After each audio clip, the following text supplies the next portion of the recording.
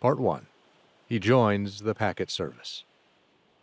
A short account of the life of Samuel Kelly, whose days have been few and evil, to which is added remarks, etc., on places he visited during his pilgrimage in this wilderness. Perhaps it may not be amiss to give some account of my family first.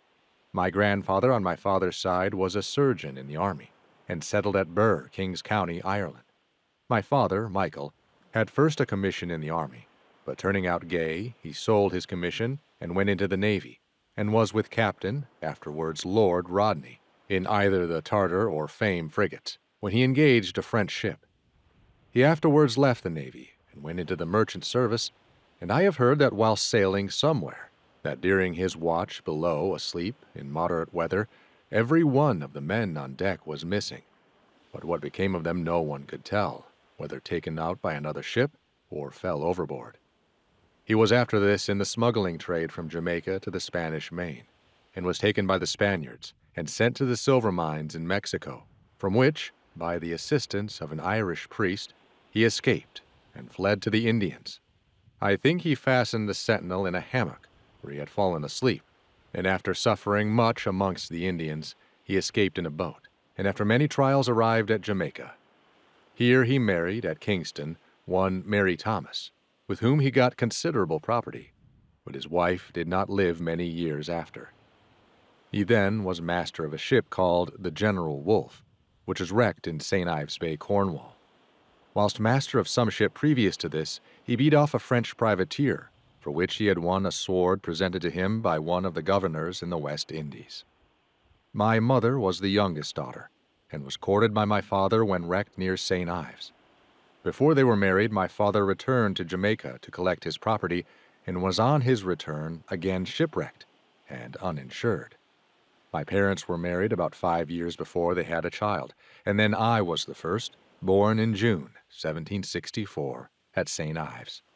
And before I was 7 years of age, my mother had 7 children, and then, with the 7th, died at Falmouth, from which place my father traded to South Carolina in the ship Admiral Spry. 4 of my sisters died in infancy. On the death of my mother, my brother John, 13 months younger than me, and myself were sent aboard at Helston with an aunt about the year 1771, where we continued at school till 1778, except one voyage I made to Charleston with my father in 1774 for the benefit of my health, after having scarlet fever. There, I often viewed the colonists trained to arms to resist the encroachments of the parent government, which terminated after a long, unhappy war in their independence. The ship was here laden with rice for Falmouth, and on her arrival, I returned again to school. During my voyage, I was treated by my father with so much tenderness, and indulged with so much fruit, nuts, etc., and brought home such a number of birds that caused me to wish to be placed at sea when I left school, though I had suffered severely from seasickness. All the time we were at Helston, we associated with the most respectable and orderly boys, and lived in a family of the strictest morality. About the beginning of the year 1778, my father married his third wife, Nancy Mitchell, of Penzance, and I believe both parties expected each other to have handsome property, which was not the case, and my stepmother, being rather advanced in years, died with a first child, and the infant followed her in a few days. Previous to her death, I was removed from school and placed in the Tyne packet, Captain Robert Johnston, bound to Madeira, the Leeward Islands, and Jamaica. She carried 14 guns and 60 men and boys, and in order to induce the captain to treat me well, I was to have no wages. I was also placed in the mess of the mate and second mate at my father's expense. Notwithstanding all these precautions, I may date the beginning of the troubles of my life from this period. The night before the ship sailed, I slept on board, but as there was not sufficient room in the place allotted for the men to sling a hammock for each, I had to spread my mattress on a chest. Soon afterwards, a drunken boatswain's mate took possession of my bed and left me to shift for myself. We then sailed, and I became seasick, which continued some weeks, and for more than 7 years I was less or more troubled with this sickness on leaving the harbors, and also in contrary fresh gales, when the ship plunged in a head sea. After leaving Falmouth, my messmates took little care of me.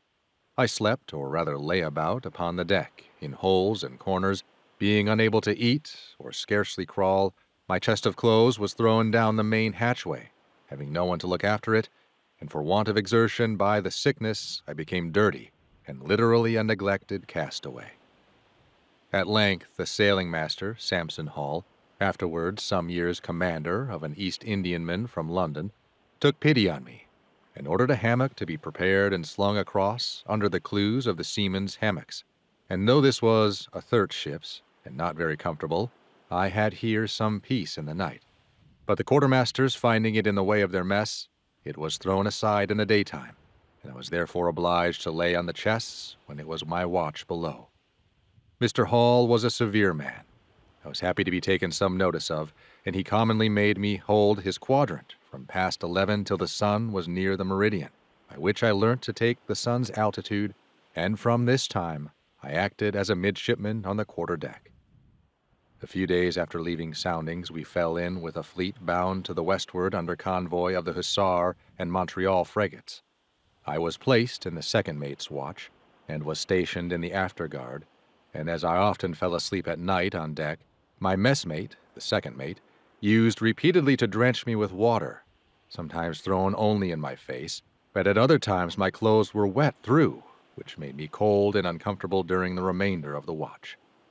One cold night I crept into the cabin stairs to shelter myself from the winds, but Mr. Hall, coming up to see the weather, detected me, and ordered the officer of the watch to place me on the poop, in the most exposed situation by way of punishment.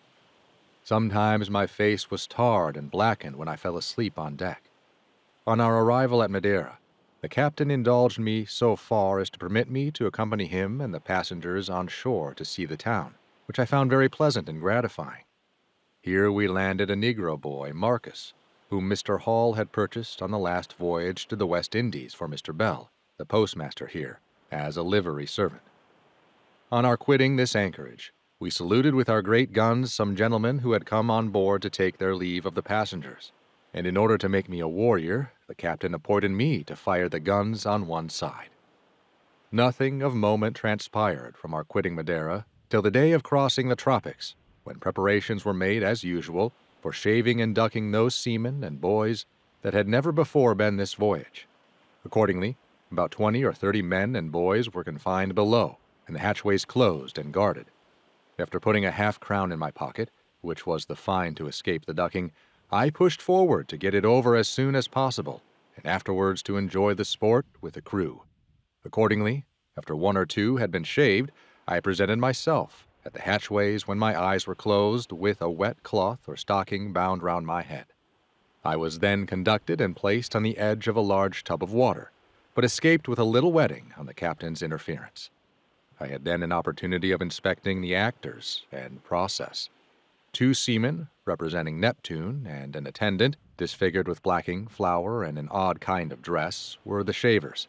The lather was composed of tar, grease, etc., and the razor, an old iron hoop jagged at the edge like a saw, and what was scraped off the face with this vile instrument was drawn between the teeth, and the person opened his mouth, being blinded. They then threw him on his back into the tub of water, while many other seamen poured buckets of water on his face till he had nearly lost his breath, and thus ended the shaving. I also saw the captain's steward ducked from the main yard arm 3 times, while the ship was running 6 or 7 miles an hour, he being obstinate and refusing to pay the fine. But it was an unwarrantable proceeding, and attended with great danger, as the ship was rolling very much. On our arrival at Barbados, we found laying in the bay His Majesty's ship Boyne and Prince of Wales, of 74 guns each, with many frigates and sloops, Admiral Barrington having his flag hoisted in the Boyne. Here we learnt that Dominica had been taken by the French, for which island we had an engineer on board. At this place, one of our seamen, taking the advantage of my simplicity, borrowed a great part of my pocket money under false pretenses, and on his going on shore on liberty, never returned to the ship. This was a great disappointment to me, as I had little left to purchase fruit. After waiting here a few days, we left Carlisle Bay, and proceeded to Grand Courland Bay in Tobago. In this anchorage we discovered a number of pelicans, some of which we shot. They settle in a shoal of small fish, which they catch under the water in their large bill, with a bag or loose skin hanging under. And as they raise their head to swallow the fish, a number of small seagulls are ready to pluck it out of their mouths. Therefore, it is only now and then they have an opportunity of securing their prey. From hence we proceeded to Grenada, St. Vincent's, Montserrat, Antigua, St. Christopher's, and lastly to Kingston, Jamaica. As we passed Port Royal, we found the flag to be Sir Peter Parker's in the Ruby. My father having furnished me with a letter of introduction to his friend Mr. Daniel Gully, a shipbuilder here, I was kindly received and entertained at his house whenever I had liberty to go on shore. He also took me in his kitterine to see another of my father's old friends, and when I sailed he sent by me the hire of some negroes, which my father had left under his care, together with a present of coffee, cocoa, nuts, and a case of old rum for my father. We sailed from Jamaica under convoy, and on our arrival at Falmouth, I hastened on shore to see my father, and on my return to the ship, found to my great mortification that the officers of the customs had seized and carried off my case of rum, together with some cocoa-nuts.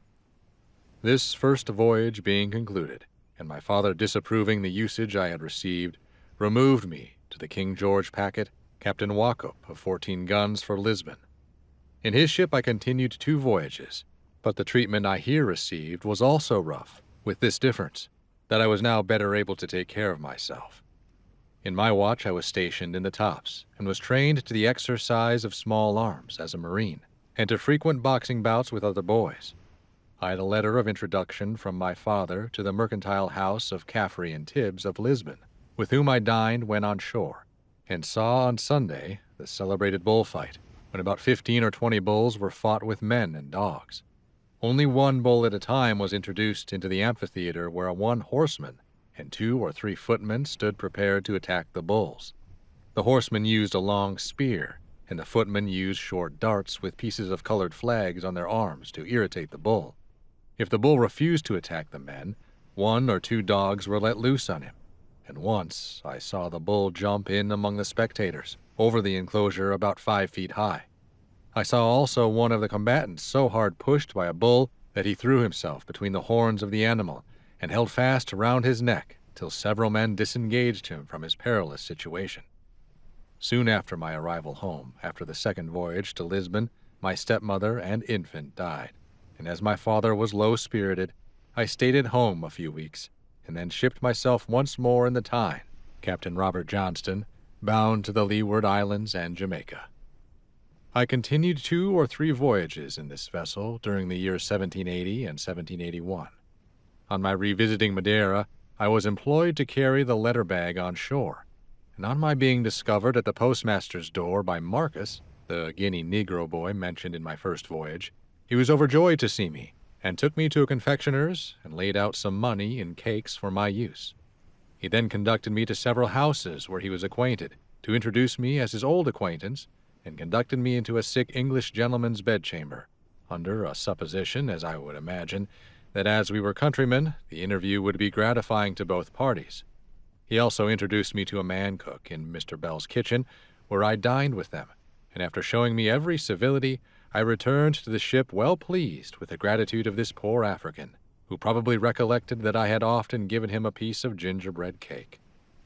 After the hurricane in Barbados, I was much surprised on my arrival to behold such an alteration in the appearance of Bridgetown. Almost all the coconut trees, which were formerly interspersed through the town, had made a lively appearance, were now no more. The church, a brick building, was blown down, and the fort and town much damaged. On our arrival at St. Kitts, the beach presented a melancholy prospect, there being a number of vessels of various descriptions lying about, irrevocably wrecked. We lay 2 or 3 days in Grasslett Bay, St. Lucia, with Sir George B. Rodney's fleet, repairing their damages after an action with the French. When we lay at Port Royal, Jamaica, our vessel became very leaky, and heaving in the hold where the water came in, we heeled the ship and found a rat had eaten through the side at the water's edge. Was it not for a superintending Providence, how few seamen would be spared to old age, considering the perils they go through. I well remember at this time being in our cutler sailing from Kingston to Port Royal, when the step of the foremast gave way, and the mast went through the bottom of the boat. We immediately took in the sail, and put a jacket or trousers in the hole and began bailing out the water, till the frigate's launch came to our relief, and towed us alongside our ship. In this ship I was stationed when at sea in the main top, and I imagine I have slept hundreds of hours in this top, even when the ship has been rolling nearly gunwale in, and often pitching with very sudden jerks against a head sea. But through mercy, I was never thrown out of the top, and the pillow I made use of was a small box of gunpowder, deposited there for the hankerbusses and blunderbusses in case of engaging the enemy. This dangerous box generally served as a pillow even in thunder and lightning, which is very frequent in squalls and warm climates.